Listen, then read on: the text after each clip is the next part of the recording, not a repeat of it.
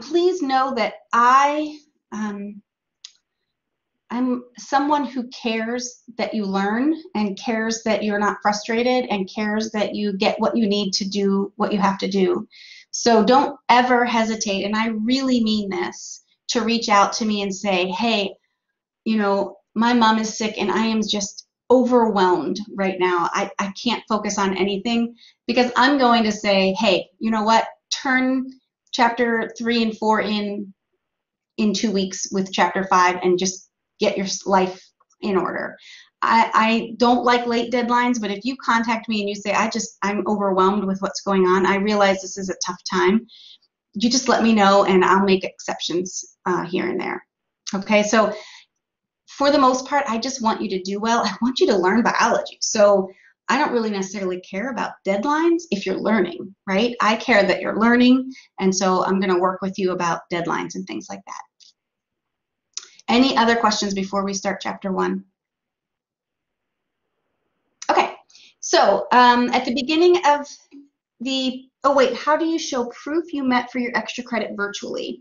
A screenshot in an email due? Sorry if I missed that and you already answered it. Well, the link in Blackboard for the extra credit is a link out to a video capture program that you can all log in at the same time, and you can actually record 3 or 5 minutes of your session while you're studying, and then that just populates in my gradebook. So that's probably the easiest way, because I'll just see it.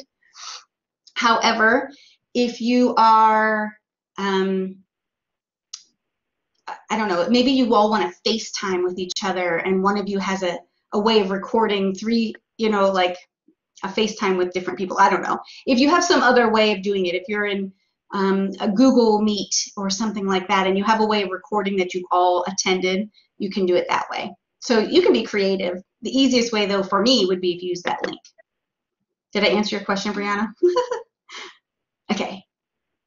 Any other questions or concerns? Excellent.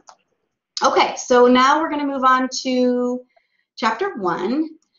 And like I mentioned, the learning objectives are written out here. This is what I expect that you learn in each chapter. So this is just learning objectives for chapter 1.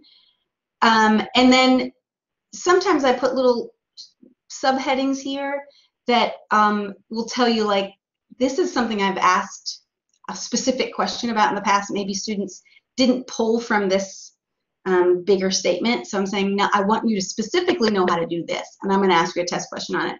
I want to specifically know why a hypothesis has to be testable and falsifiable. So I want you to be able to address those. So if it's one of these things, think of it like a test question and be able to answer it. Alexis, good question.